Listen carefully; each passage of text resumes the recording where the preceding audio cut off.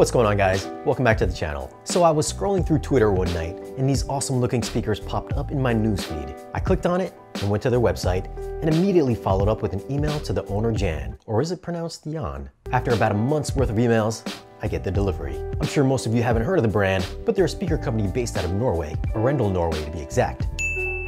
Hence the name Arendal Sound. And as far as I know, these can't be purchased here in North America. However, they are big throughout Europe. And the word is, there may be a North American launch sometime at the end of the year. So let's go ahead, get these unboxed, and go over some tech specs. But before we get into it, if you've got a passion for audio and video gear, or want to keep up with the highest quality movies at home, consider hitting that subscribe button for new weekly content.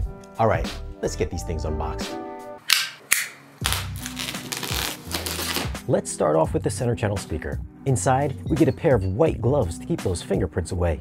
Unboxing the center channel speaker is essentially the same as the left and right speakers, so I'll spare you guys those unboxings.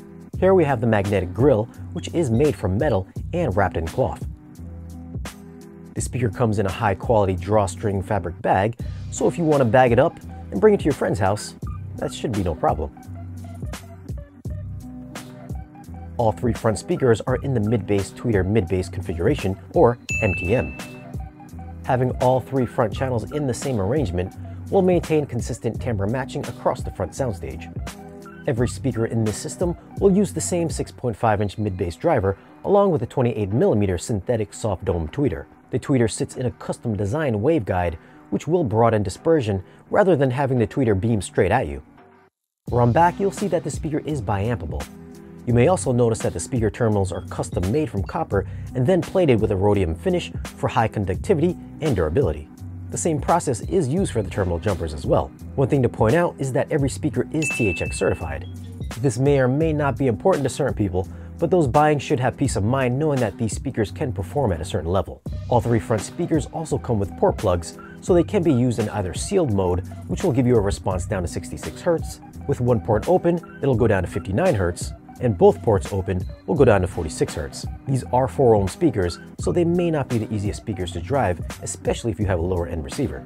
Moving over to the surround speakers, we get some decent wall mounting hardware, along with screws, anchors, and rubber bumpers. Here's the magnetic grill, and more white gloves.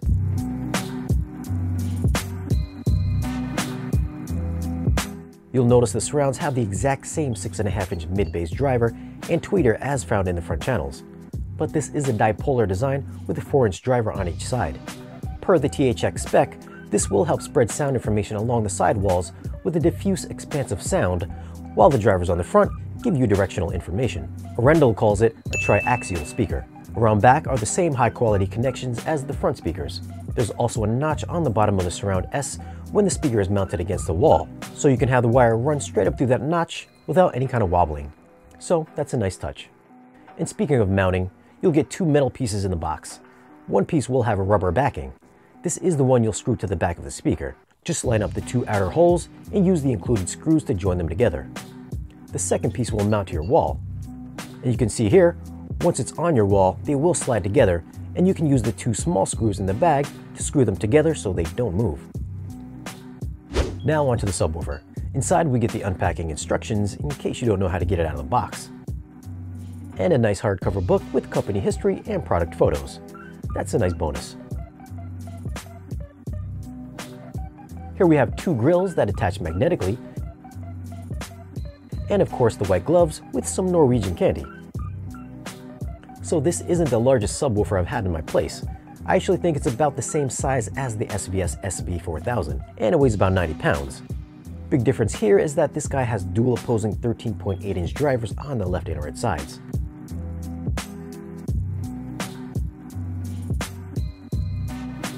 Around back are connections for XLR and RCA inputs, variable controls for low pass and phase, the volume control, low pass filter bypass if you're having your processor handle crossover settings, and an EQ toggle. EQ1 will give you a response down to 20 Hz, and EQ2 will give you a response of 32 Hz. And you have your automatic on-off toggle switch. Now I know it's kind of hard to tell in the video, but Arendal Sound calls these models their 1723 S series. The S stands for small. Now I'm not sure what small means in Norway, but these things are huge sitting right next to the M&K 150s.